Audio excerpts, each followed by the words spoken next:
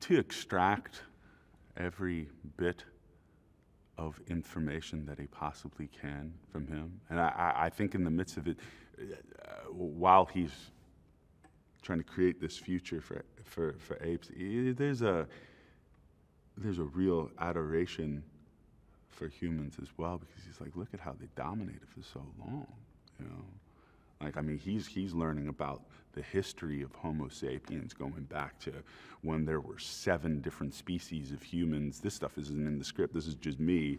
Why did Homo sapiens come out on top? And why and how did they rule for so long? How did they evolve so quickly and achieve everything that they did through the agricultural revolution, the industrial revolution, you know, all the technology that they created, especially in the last century.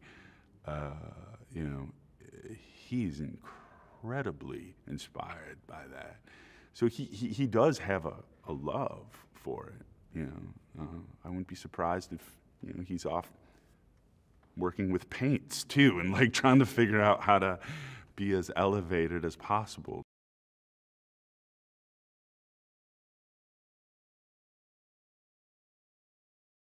I missed ape school because I didn't start until later on. So I had a one-on-one ape school with Alain to understand the actual anatomical differences between, you know, our human bodies and the specific ape that you were playing. So I'm the only bonobo so far in this world.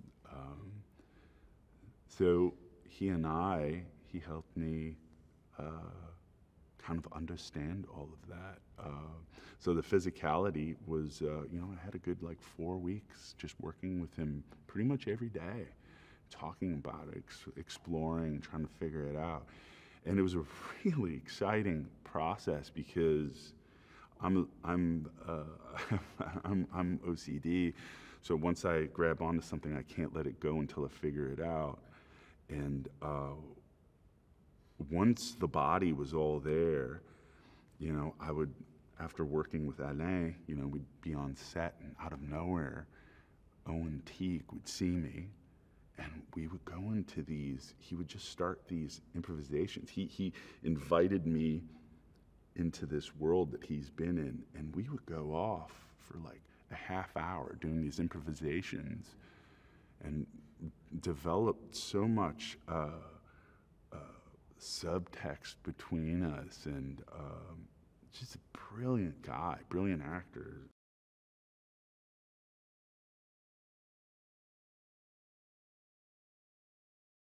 He's so wonderfully collaborative. You know, he and you know, Jason and Joe, like the way that they set it up for us to have this training, and then when we come in and we're these apes, then he gets to he guides us very gently. He knows exactly what he wants. He's very playful. He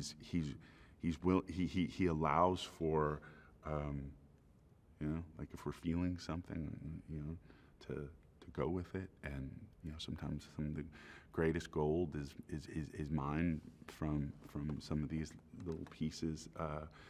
You know, it's just it's a really wonderful collaborative experience. And like from the beginning, when he was first telling me about the world and everything, he has been obsessively in this world so much longer than us, and so it's wonderful to have his perspective and that guidance. Yeah, it's been amazing.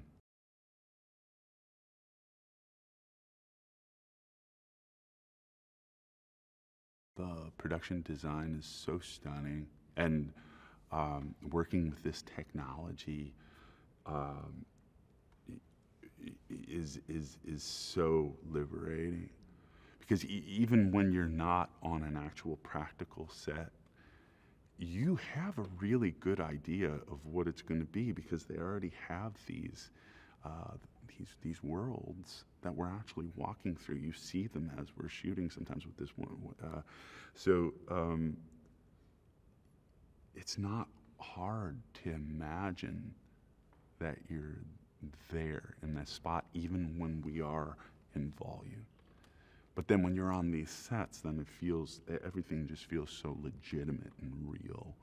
And my kingdom, you know, the hall, my dining hall, it's like every single aspect of that place was just so immersive that when I'm sitting on my throne and Noah's walking in for the first, there's no guesswork. I'm just there because they've created it in such a beautiful way.